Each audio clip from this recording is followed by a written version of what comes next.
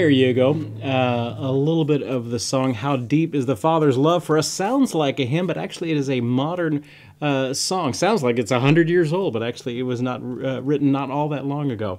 So it was great, a great little song to start us out with today. I do have sheet music for that, so if you're interested in that, shoot me an email at service@guitargathering.com, and we can work that out. Nancy is saying, Nancy, good to see you. What was that, memorized or improv? That was well, it's memorized, I guess, since I don't have music in front of me, but I have written the music out for that. So there you go. And I'm playing on my Gibson J45.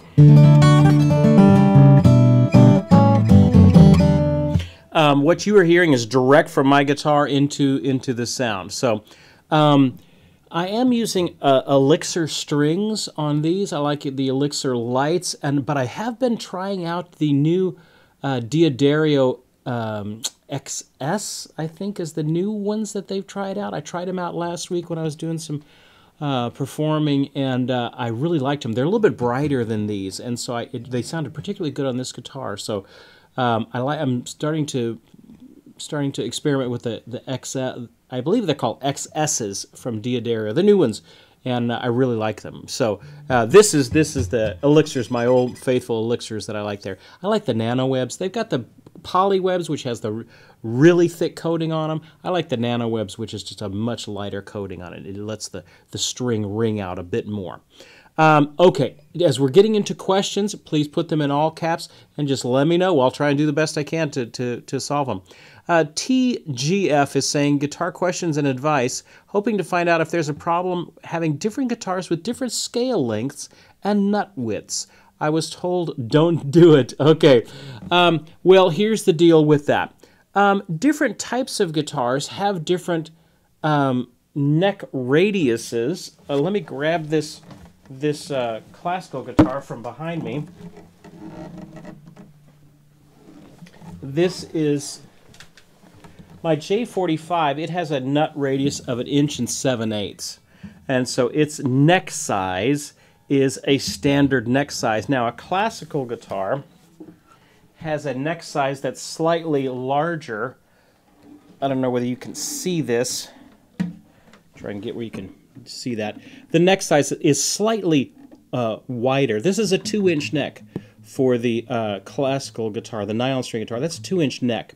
So the 1 7/8 inches, that's what it's going to be on a electric, and 2 inches is what's going to be on any sort of nylon string. So that's the nut width. That's the neck width.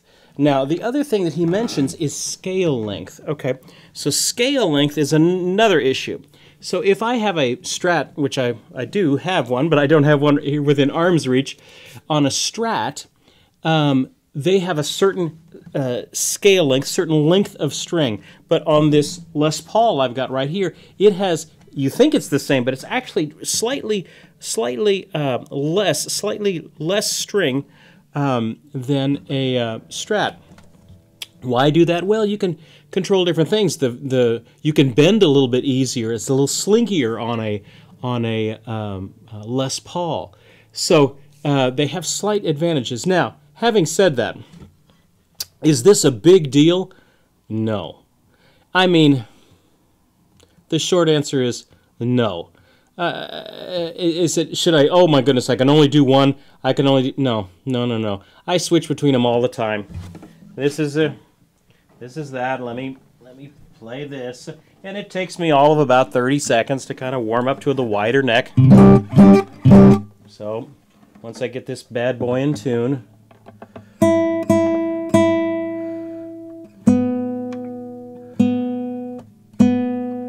just takes a second for me to get used to the wider neck. So I would say overall it's not anything you need to worry about. It's certainly not going to throw you off in any sort of major way.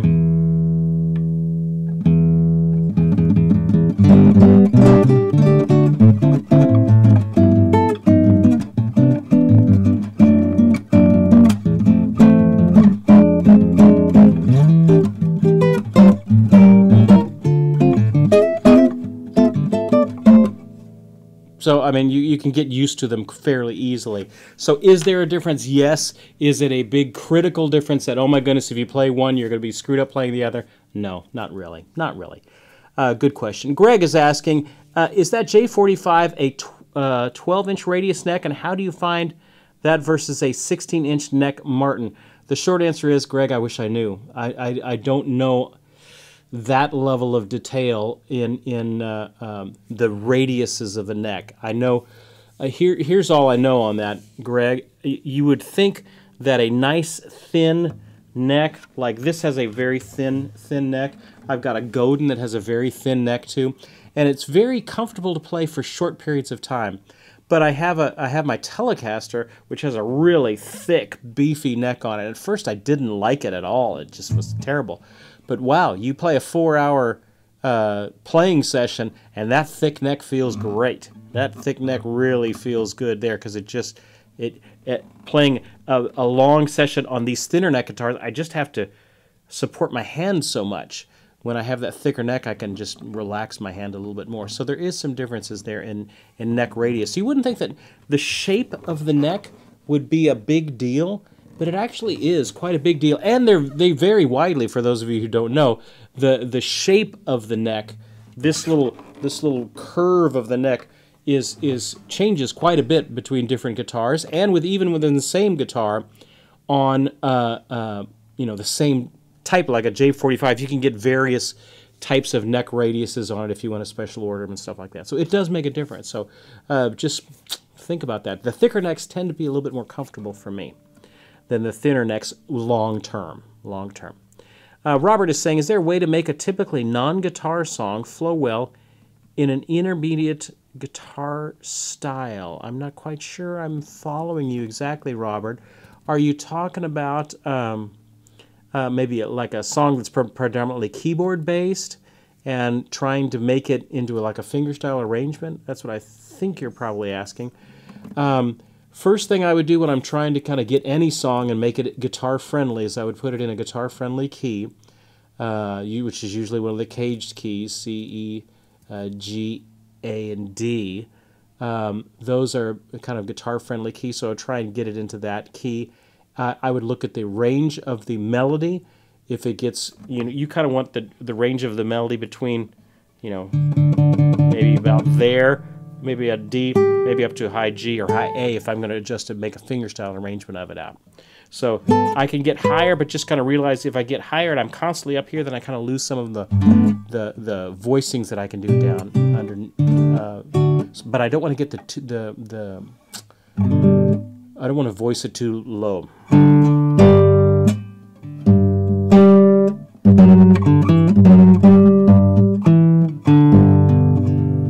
It just gets too low if I voice this. You have to kind of voice it correctly.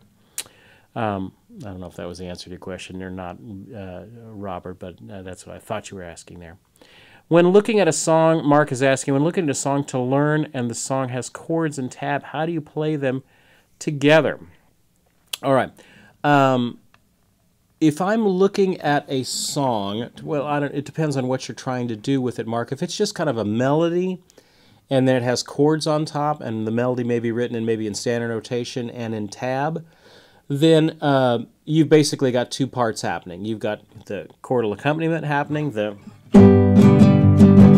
Let me switch back over to my steel string.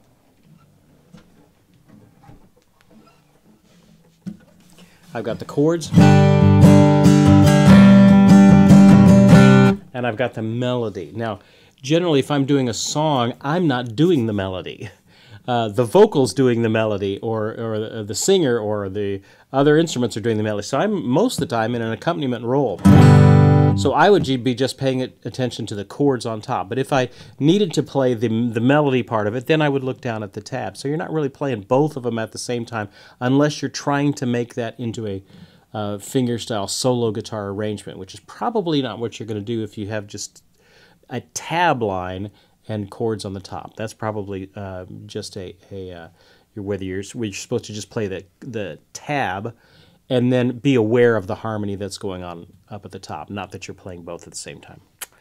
Dan Stankard is saying, I've learned all I know about guitar in theory from you. Wow, that's a lot of pressure on me to make sure I do that. I've been asked if I could play some basic bass in our church band. How hard would it be to transition to 4-string bass? 4-string bass is easy. Easy, easy, easy. Basically, the 4 strings on a bass are the lower 4 strings of a guitar. E, A, D, and G. So if you've been playing guitar with 6 strings, switching to 4-string bass is generally easier. It's just less things you have to keep track of. You're not worried necessarily about chords too much. You're mainly playing single notes. So you have to kind of wrap your head around how a bass player approaches things as opposed to how a guitar player would approach things. You're kind of playing roots and fifths, and you kind of have to think like a bass player.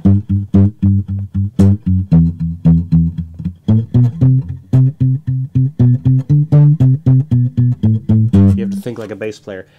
On my picking, I'm generally doing maybe 1 and 2 together.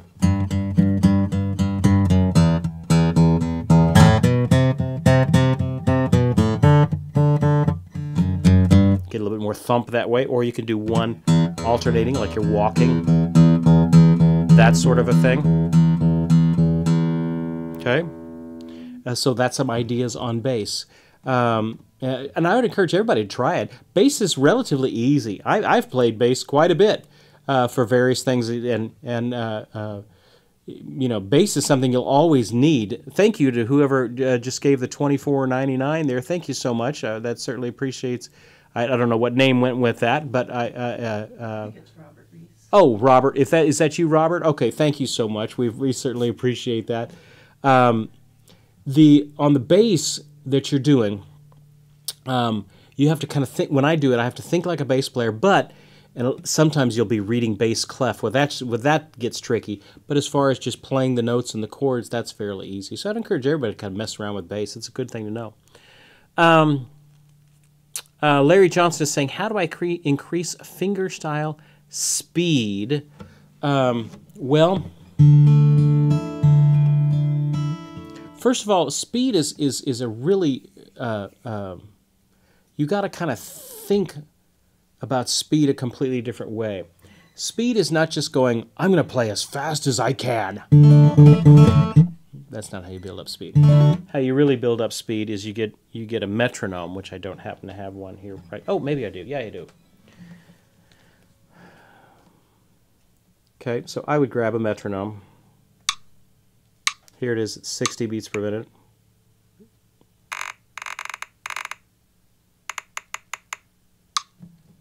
$60 beats per minute. This is just an app on my phone called Metro Timer. Metro Timer. It's a great little app. I like it because it clicks instead of beeps. So it's giving me a thing. And how I would build it up is I would do maybe 16th notes for that. Maybe just P-I-M-N-A, thumb 1, 2, 3. Maybe we'll start with 8th notes. Maybe they'll be better.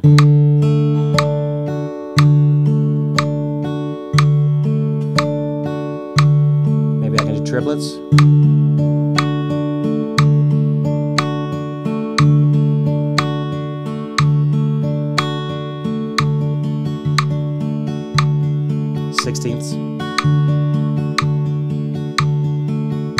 And you get that really comfortable. Try different bass notes, different chords.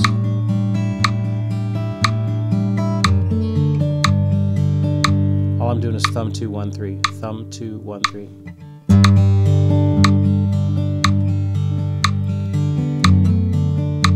And you're just going through various progressions. Does it matter what the progressions are? No.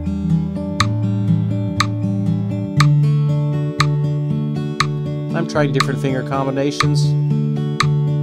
Okay, and then I slowly crank it up.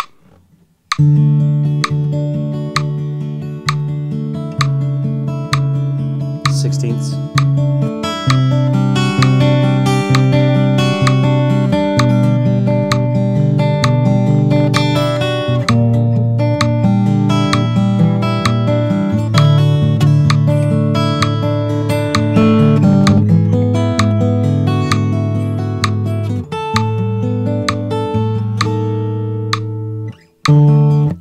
speed it up, and then I do 70, and then I do 75, and then I do 80, and you're slowly working your way up. It's building up speed is a slow, methodical, layer upon layer way of doing it. What doesn't work is going, I'm going to play as fast as I can. Wait a minute, I'll do it this time. You could waste too much time doing it that way. Don't do it that way. William, would I recommend the Christopher Parkening method for a new guitarist? Okay, depends on what you want to learn. Christopher Parkening, great. His method, great. But it's for classical guitarists. Okay, it's not to say anything against it. I mean, it's just very specific in one style. It's great in that style. That's kind of the textbook book for classical when you're doing classical at a university level. So realize it's going to get ramped up pretty quick. Would I recommend that for a new guitarist? Probably not. Probably not, because it just ramps up a little too quick. So I would recommend maybe some other resources than that. I mean, you can always use that and supplement it, but it does go from 0 to 60 way. It's kind of meant for persons who already have some guitar ability and they're just getting introduced to classical guitar style. So it's great. I don't have it. It's been a year since I've looked at it, but from what I remember, it does get advanced fairly quickly. So I would say it's a great resource, but you might look at some other things too if you just want to kind of layer some things up. And now I did a great course too. I did a course, Gibson's Learn and Master Guitar. Did that years ago, but the content is great, and it goes slow enough. If you get the bonus workshops and things like that, that it generally has time for people to not feel overwhelmed by it. So that's something you might check out as well. David is saying, do I prefer Gibson or Fender? Do you prefer red or blue? Well, it depends on what you're trying to do with what. So if I'm trying to get a Fender sound, I can't get it out of a Gibson. If I'm trying to get that Gibson humbucking sound, I can't get it out of a Fender. So it's just tools. Which do you like better, a flathead screwdriver or a Phillips head? They're just tools. So what do I prefer? It's strictly just color. I play a Telecaster for most of my live playing just because it's so versatile, because I've got all kinds of different pickups in it. So that's kind of what I generally do. Barry is saying, do I play any classical guitar? Well, as a matter of fact, I teach classical guitar at a university. So yes, I do play classical guitar. I don't really have any songs right here in front of me, but I can sure fake something. Let's see.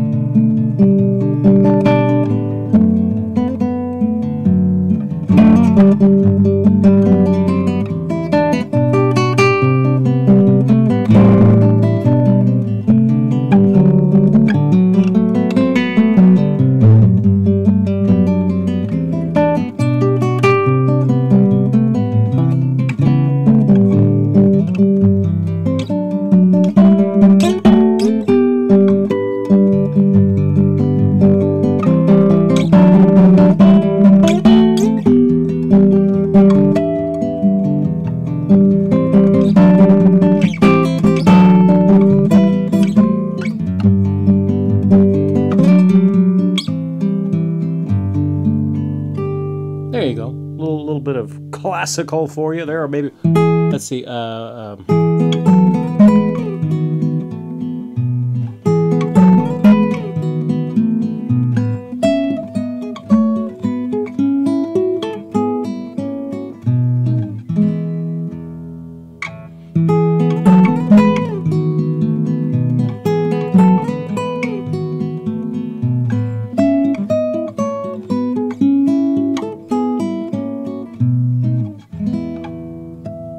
There you go. There's a little bit of classical. Hey, Lee Bailey is asking, what tuner am I using? I heartily recommend, this is called a Polytune by TC Electronics. Polytune by TC Electronics. It's a little bit more pricey than your average kind of snark tuner, but it is about 10 times more accurate. So it's easy to get a cheap tuner. It's a little bit trickier to get a one that's a little bit more accurate. So this one I can do, it senses the vibrations like, well, there's no way you really can see it, but it'll do all the strings. If I just play all the strings, it'll show me which ones are out of tune. And if I do one, then it will just give me that one. When it's dead set in the green, yeah, I've got it. So it's a great little tuner. If you pick these, what I needed was, in the studio, I was finding that those little snarks and things like that, nothing against snark, it's a great, inexpensive, good tuner, knock-around tuner. But for professional use, when I've got an $8,000 mic aimed 4 inches from my guitar, I was finding that it just wasn't accurate enough. It would kind of get me in the ballpark, but it wasn't accurate enough. So these are much more accurate. Now, so I'm loving these, and you can knock them around and throw them in a case. It's about $40, I think, for these little TC Electronics Polytunes. Hey, let me show you one more while we're talking about tuners. Regarding tuning apps, here's the one I like, the iStrobo Soft by Peterson Tuners. Now, I don't make any money from any of this stuff, so this is just my professional opinion. Now, if you're not used to reading a strobe tuner, this is going to freak you out. But it is so accurate. It is so accurate.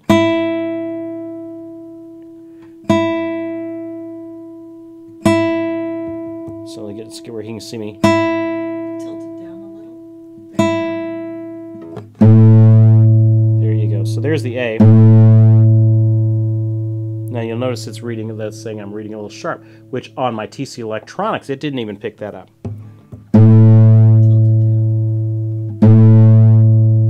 And the idea is that it's measuring all the overtones and things like that too. Tilt it down. A little bit better. There you go. So the Strobo Soft is great. It's like $4 or $5 in the App Store. iStrobo Soft is the name of the tuner by Peterson. Great app. Great little app. And it gets it right on. Let's see.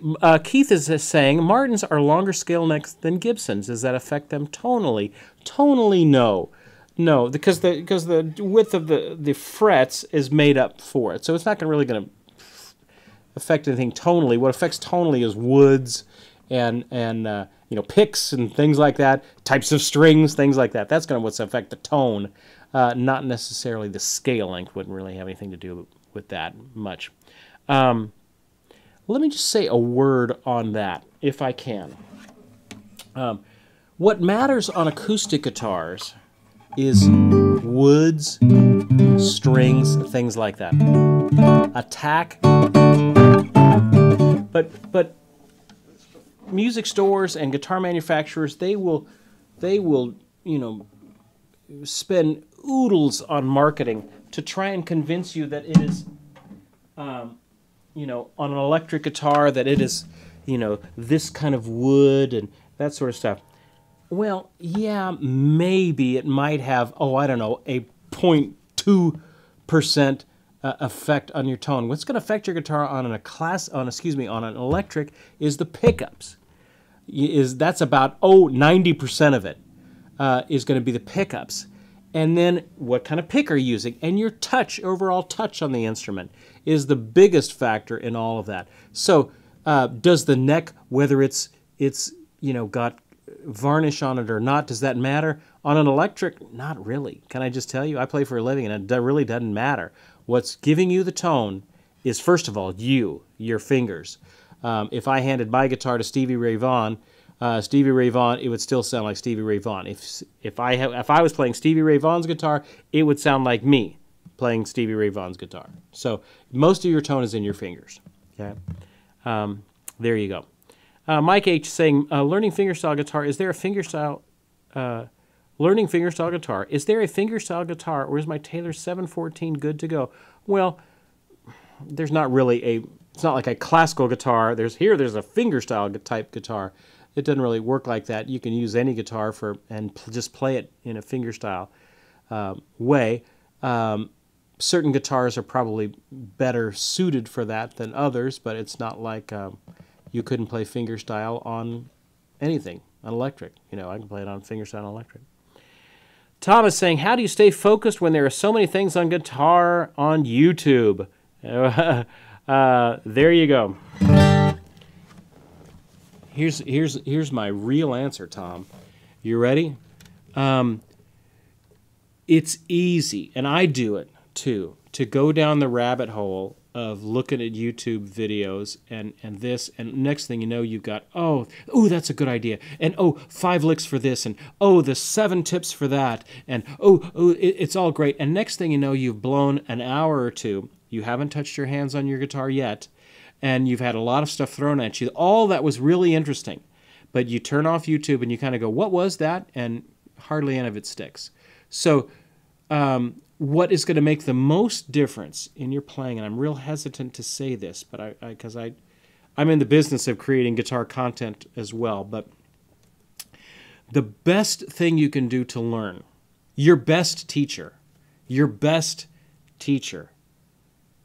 is you and your own creativity, your own ingenuity, your own just wanting to figure out the guitar. That is going to be your best teacher. That's been my best teacher, is just me, my inquisitiveness is going to be my best teacher on guitar. I'm not saying that as eloquently as I would like to, but I really want you to hear that.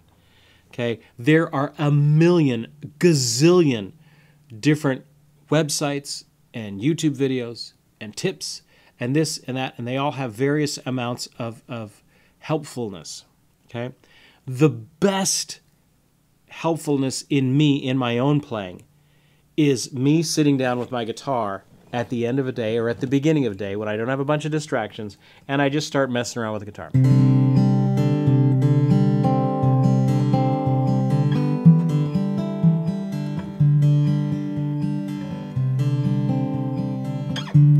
What if I just took that shape and I just started moving it around?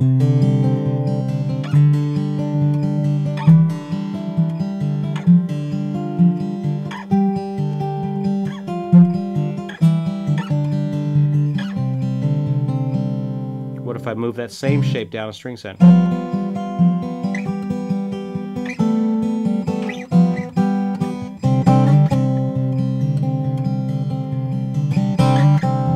Has that open sound. So do you see what I'm doing? I'm just kind of wondering on the guitar, what would this sound like? What happens if I move this finger?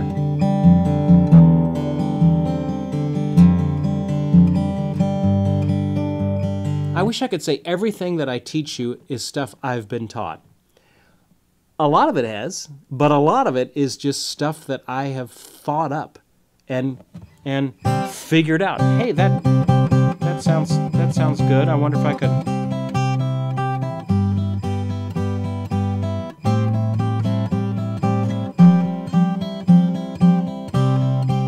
What if I just keep that going?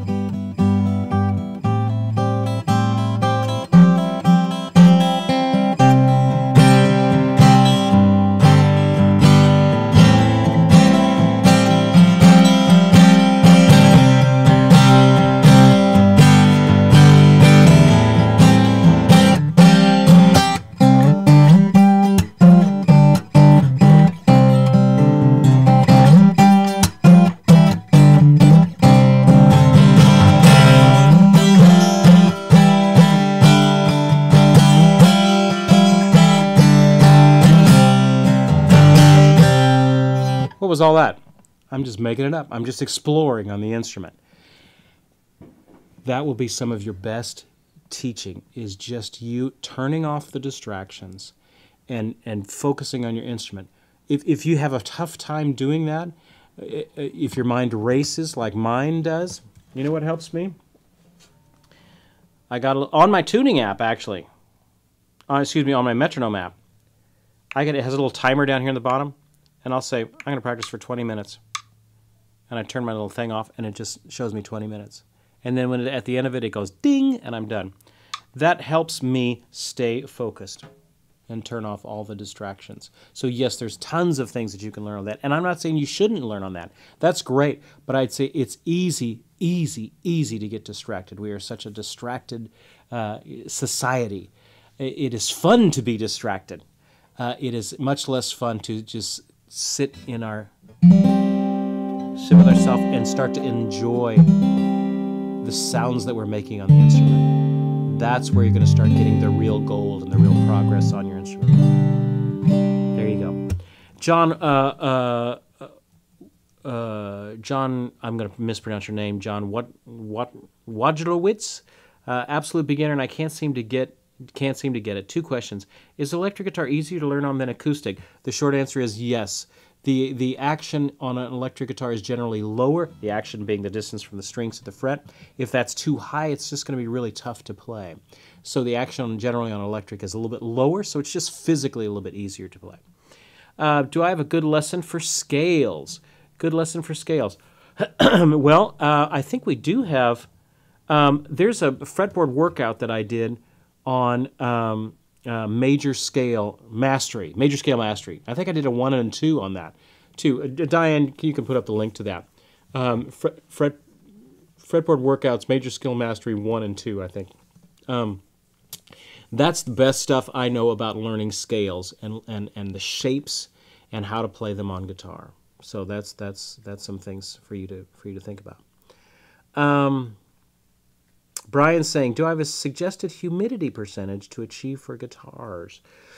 I'm going to botch this because I know we've had Greg Voros, who's the head of guitar repair at Gruen Guitars, and he's much more accomplished at this. I believe what he recommends is 40% humidity, if I remember right, 45, something like that.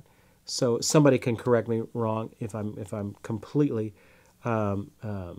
screwed up on that, but I believe that's what he suggests. For keeping your guitars done. The main thing about, can I just say, the main thing on humidity on your guitars is you just don't want to be stupid, okay? I don't want to take my guitar out in the middle of the rainforest and go camping for 3 weeks and leave my guitar underneath a tree, okay? That's dumb, okay? I don't want to be in Arizona where it's 115 degrees and 5% humidity and leave my guitar out unhumidified.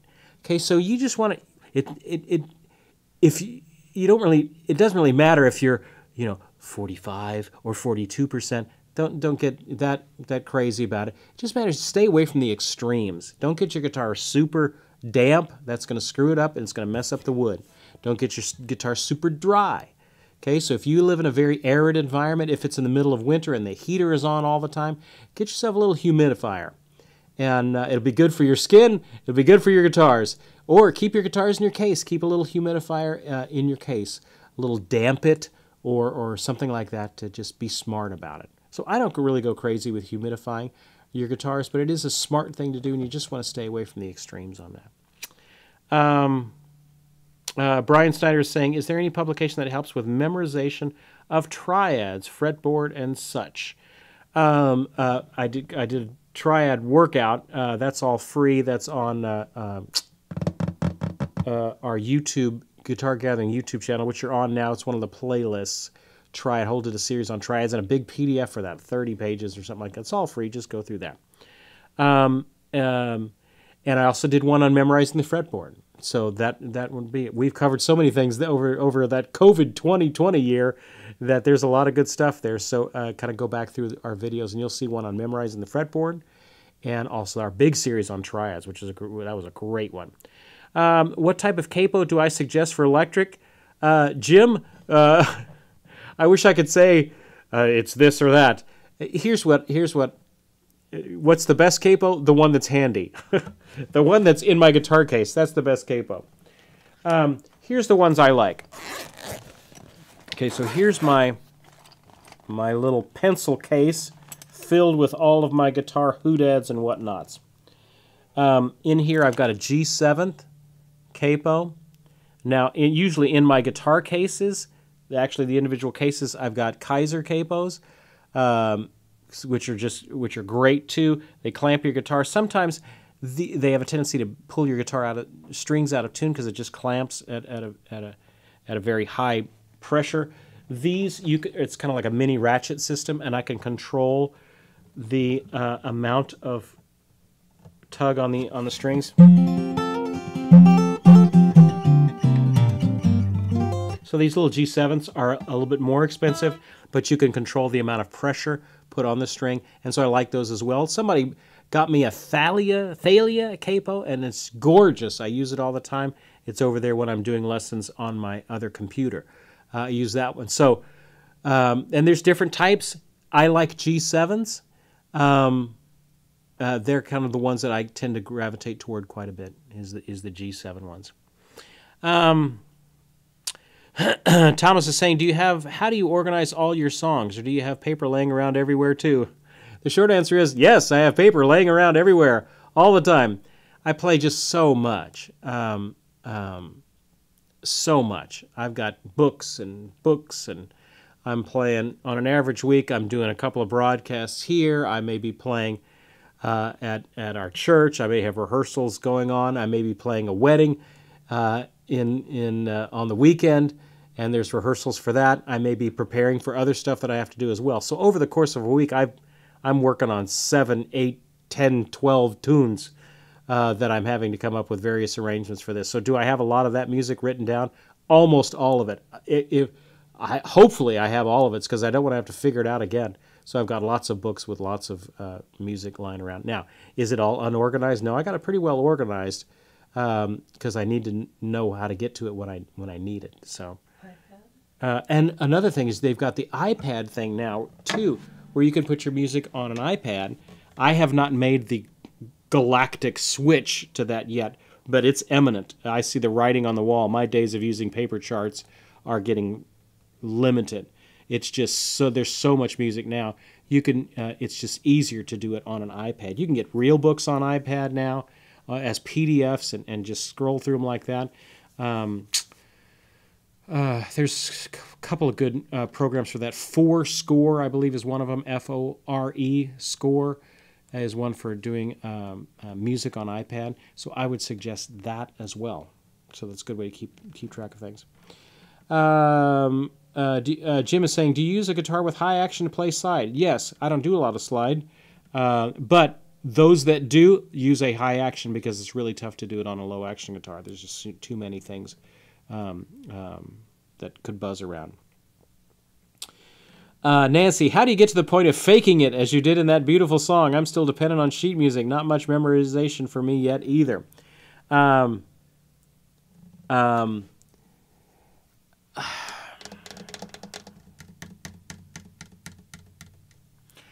Well, Nancy, I have no slick answer for that.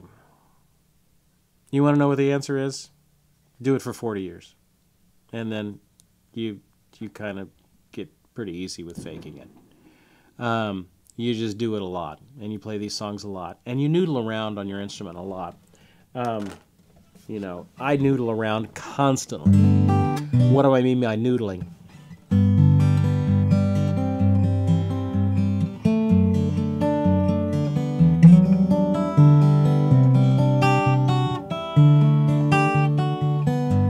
Sounds like a song, doesn't it? I'm just going through random chord changes. How'd you learn to do that? Learn? I'm just wobbling through chord changes. You know where I learned to do that? When you're playing at a wedding and the dumb bridal party is taking an extra 5 minutes and you've run out of music. Then you start learning how to do that real good.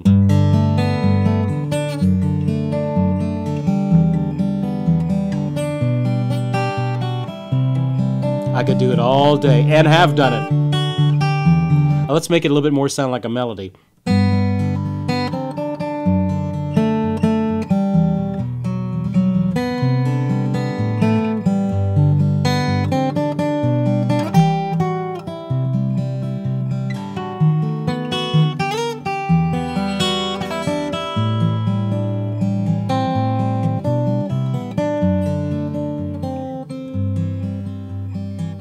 What was that?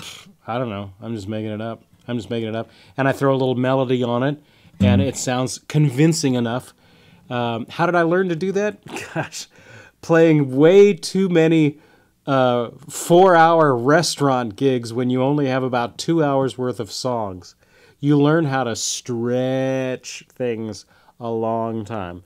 I could, like that, what was I doing that song earlier? Jay's the Joy of Man's Desiring. So I get to the end of that.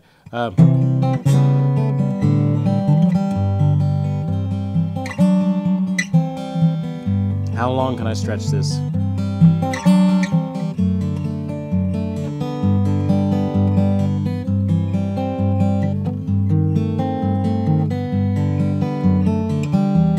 I could go for days. And it doesn't really bother you because it's just kind of nice music in the background. Your ear really doesn't gravitate to it until I start playing a melody.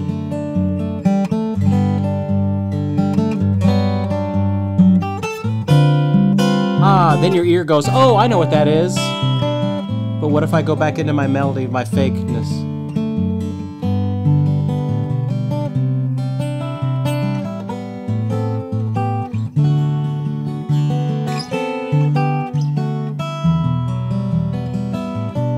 So some of it is kind of knowing how chords are flowing into each other, and so you can kind of mimic that and try and create longer progressions that way.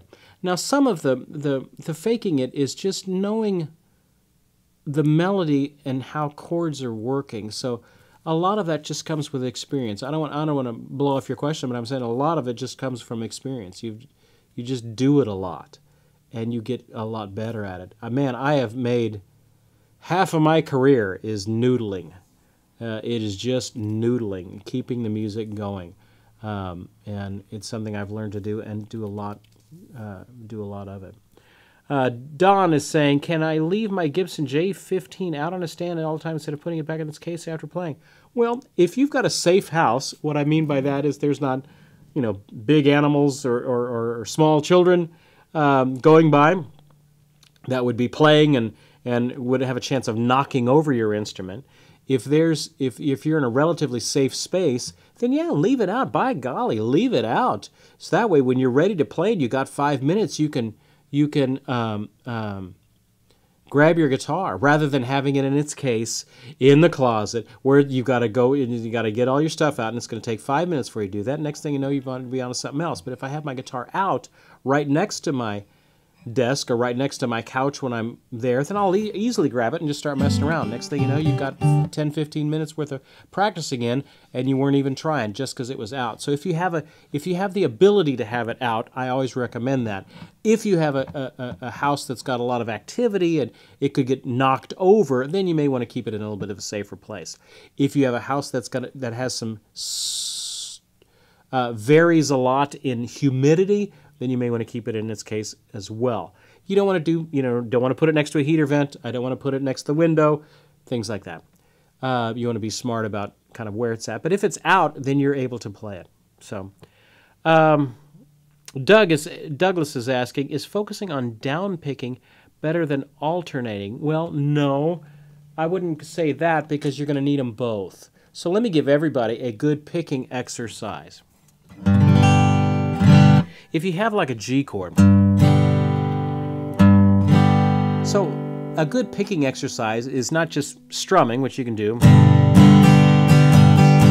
but to hit the 6th string and then the chord, and the 5th string and the chord, and the 4th string and the chord, the 3rd string, of course there's only 2 strings left, 2nd string, and then you could do the top one, but it's just going to be repeating, so you might as well just stay on the 2nd.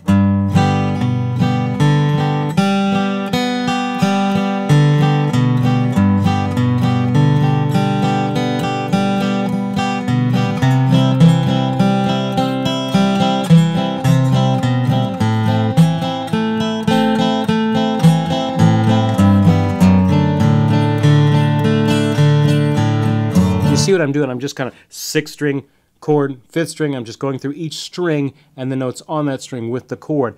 That's tough. That's tough to do. It's a good little picking exercise for doing things like that. Dennis is saying, I've developed a bad habit of stopping and correcting mistakes. Okay for practice, not so much for performing. Yes, very true, very true.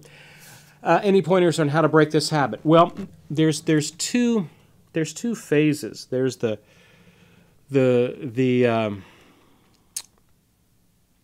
how should I put this? There's the workshop where you go in and you work on your car, and you take it apart and you put it back together again, and you're working on your car. But then there's also, you take it out of that. If I'm getting ready to go to the car show, I need to polish it, and I need to get it all ready in that way. Think of that as you're doing guitar work as well. As I'm learning a song, most of my time is going to be spent in the workshop, where I am, working through the tune. I'm just working through the tune. I'm stopping. I'm starting. I'm doing all that sort of stuff. But don't forget that when you're getting ready to go, before you go into a performance, you've got to go into the polishing phase, which is a completely different phase. And most guitar players, especially in folks that don't do a lot of performing, never even think about that phase.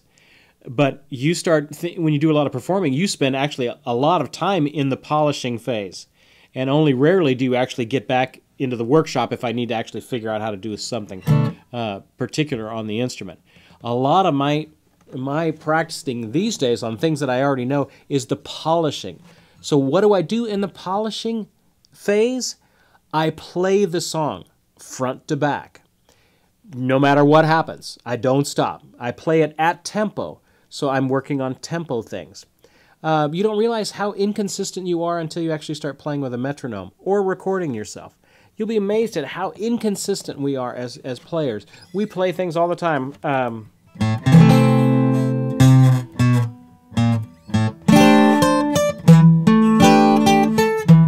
Now, I would never perform it that way, and you wouldn't think to perform it that way either.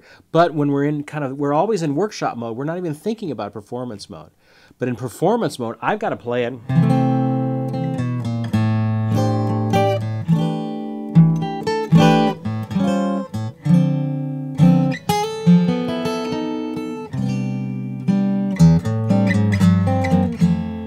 So I'm thinking about performing the song. Two different skills. Two different skills. How do I get out of... Sometimes you just have to take the song and say, hey, I've got to perform this tomorrow. It's coming out of the workshop. I can't work on it anymore. I got to work on polishing it and making this where as good as I'm going to make it, I've got to be able to perform it. It's not that it's perfect, but it's as perfect as it's going to get today. And then you go into polishing mode. So one of the things I would work on, at least spend 5-10 minutes at the end of your practice time, playing through the song front to back, front to back, front to back. Work on a little, oh, I kind of tripped over that one little section there. I need to go back. Maybe I need to take that and then go back in the workshop and work that out.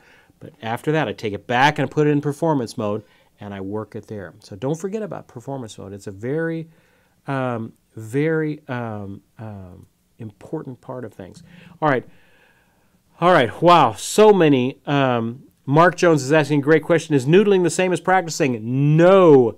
It is not. It is not. Don't get confused. Don't get confused. Noodling it's funny to be talking in the sense of I'm just improvising chord progressions is different from just piddling around on the instrument. Okay, so don't get the two confused. If you're just sitting around on the instrument, kind of half watching TV, you're half scrolling on YouTube, and you kind of go every now and then, you kind of plunk around a little bit. You're not getting anything done. You may be entertaining yourself, but you're not getting any sort of progress. You want to get progress, you got to go into practice mode. Cut off the distractions and start working on things that you cannot do. That's practice mode. So I don't waste my time playing a bunch of things that I already know. I go right to the one thing I can't play, and I do the hard, disgusting work of hearing myself screw it up. I need to do all of that so that the progress happens. For me, practicing, I can't do a whole lot of practicing. I do good to get 20, 30 minutes a day of practicing. of that level of practicing. But me playing around with tunes does not count as practicing. For me, what counts as practicing is when I'm actually working on something that I cannot do, and I'm working seriously on that.